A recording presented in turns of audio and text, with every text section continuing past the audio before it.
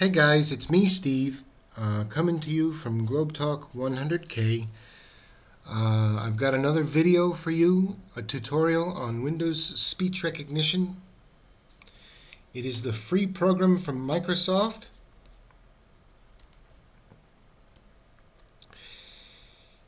It comes with all modern day Windows operating systems that I know of. I'm using Windows 7 myself. If you want to access it, you go to the Start button in the lower left-hand corner here, like so. Type in Windows Speech Recognition and you'll find it and you can access it. I'm not going to do it today, but that's how you do it if you want to get to the program.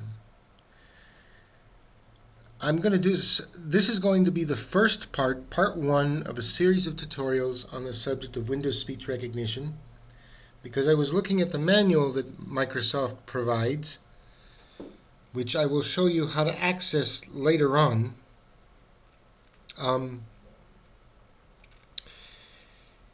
But the point is, it's quite extensive. And when I looked at it, it was quite overwhelming. And the first part of it is going to be, let me back up. In the first part, I'm going to start in the first part. Let me try that a third time. In the first part, I'm going to start talking about punctuation and unique characters. So let's get started.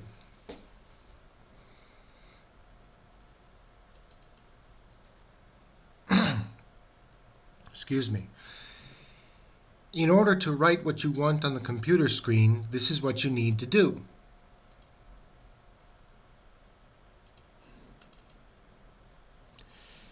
In order to have a period show up on the screen, say the word period.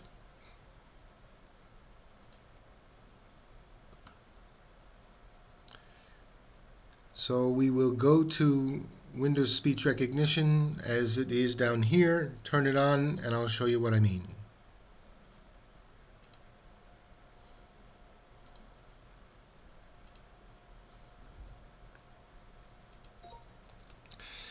Mary had a little lamb, period.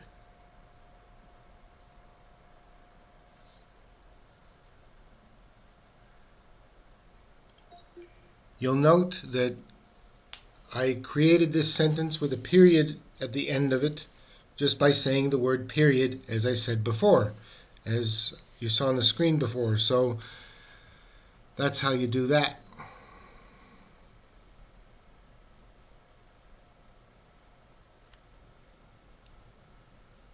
Let's try another one.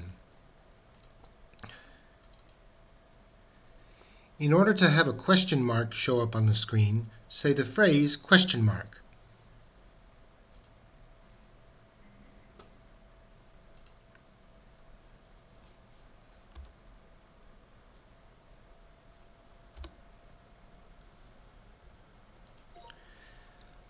Would you like a glass of milk? Question mark.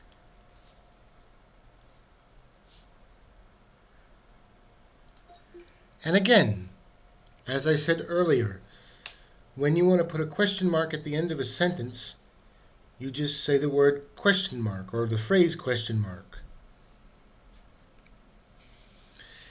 Now, to show you where the manual is so you can get all this information if you don't know where to get it from, I'll show you that too. You turn on Windows Speech Recognition and you say,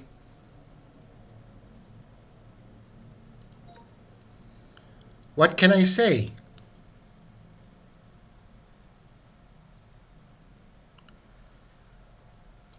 And there you have it. Here are common commands in speech recognition, and of course you can print it out and expand it. And this will help out greatly.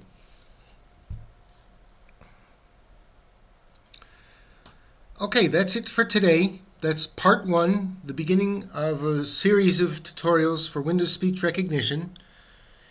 If you have not seen something that you want covered on speech recognition, please wait. It will probably be covered in a future tutorial. In the meantime, please subscribe, rate, and send me any comments you like. And have a nice day. Bye-bye.